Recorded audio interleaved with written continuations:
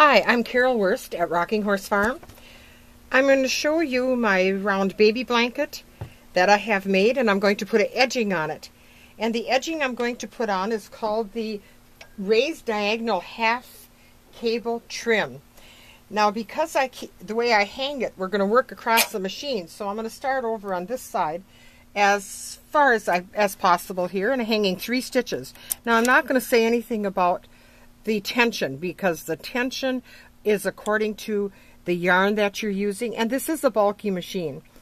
So we're going to hang the wrong side away towards us and the public side away from us.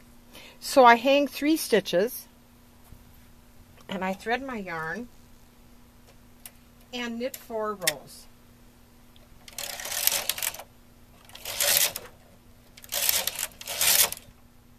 I hang 3 more next to it. Now, we don't hang every stitch, because if we hang every stitch, we will get it to flare. I hang 3 more and do 4 more rows.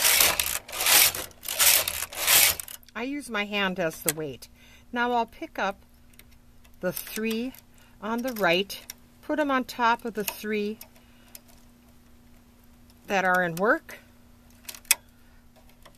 put these back to non-working position, and I'm going to hang 3 more next to it. So I'll always be working 4 rows from now on 6 needles.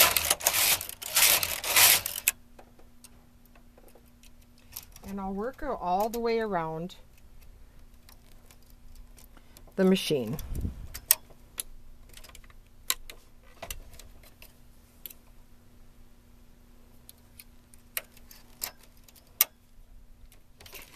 And I use my hand, like I said before, for the weight.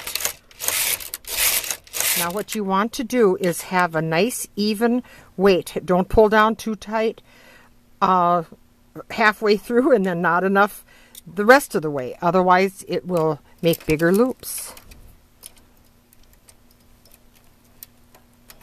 Dump them on, get rid of those.